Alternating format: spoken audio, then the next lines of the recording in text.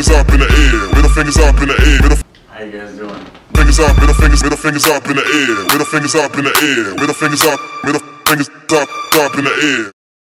Because before you had a career like this, you had a career behind the scenes. Correct. I sort of discovered electronic dance music, and I got actually good at producing it, and then yeah, it all sort of came together at the same time, and then yeah, that's sort of always been my goal. I think you coined yourself Mr. Deep Down Low.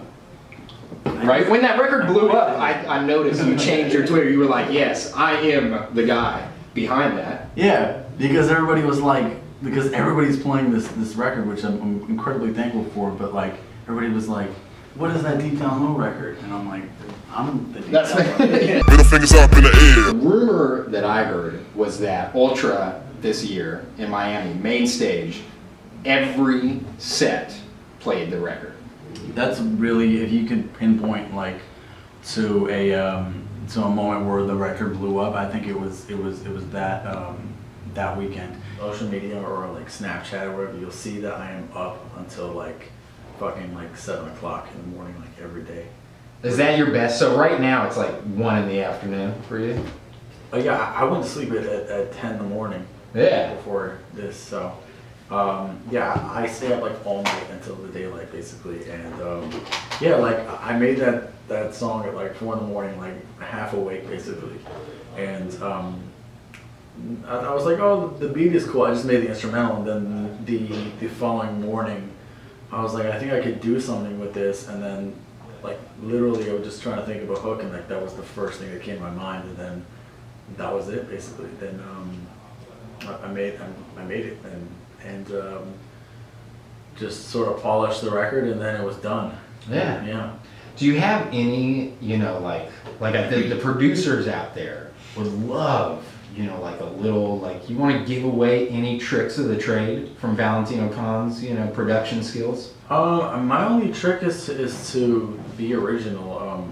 To be honest, I think I get whenever I've done like a Q&A on social media, whether it's like Twitter or like wherever, people are always like, what's your secret plugin? What's your secret like production software? Like, what do you use? And I'm like, it doesn't fucking matter. Like, it really doesn't.